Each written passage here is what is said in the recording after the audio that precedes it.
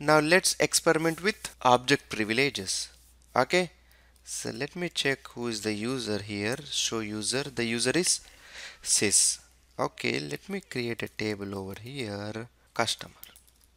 Okay, and I'll create cnum number, and then let me insert couple of rows into this one. Okay, missing values keyword, set into customer values one, insert into customer values 2. Let me commit and let make sure data is there, customer. Okay, we have 2 rows in this table. Now let's log into John. Okay, let me clear this screen. Let me connect to John,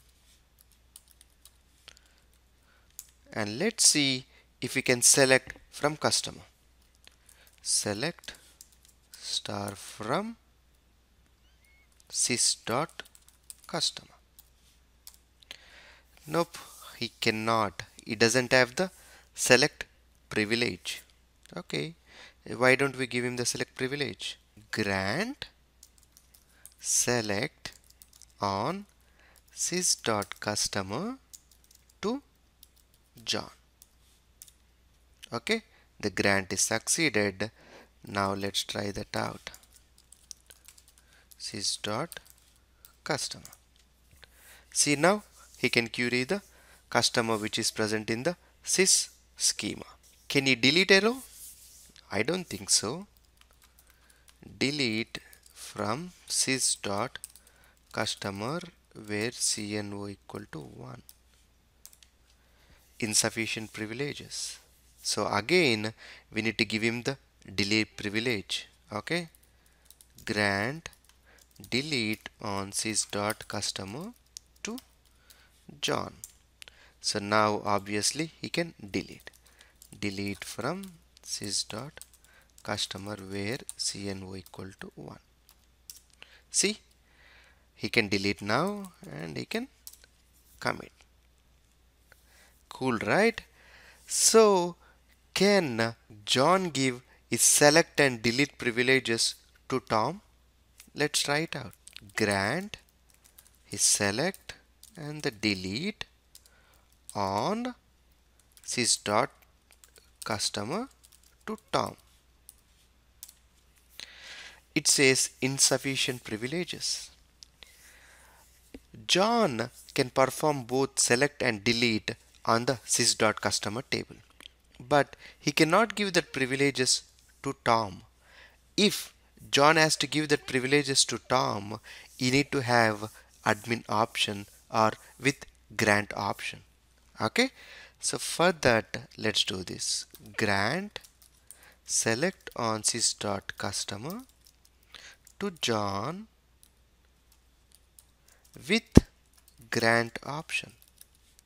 That means John can grant the select option on the sys.customer to some other users. Okay, and let's do for delete. Grant delete on sys.customer to John with grant option. So now John has the select and delete privileges on the sys.customer, and also he got the privileges to give select and delete to some other users. Okay, now let's try this out. Let me copy this, paste, and the grant is succeeded. Let's try to log in into Tom and check this out. Connect Tom 123 and select star from sys.customer. See, he can select the data from customer table, and also he can obviously perform a delete. If you want to test it out, let's test it out.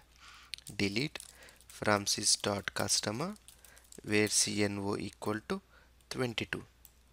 Okay, 0 rows deleted because there is no record with C number 22. But the delete got succeeded, right? Okay. So what did you learn in this session? You learned how to grant object privileges, right? You learned how to grant object privileges on a particular tables, and also you learned how to grant it with grant option. You need to be very careful whenever you give the privileges with grant option, because the user to whom you are assigning may misuse that privilege. So be cautious whenever you are giving with grant option. Okay?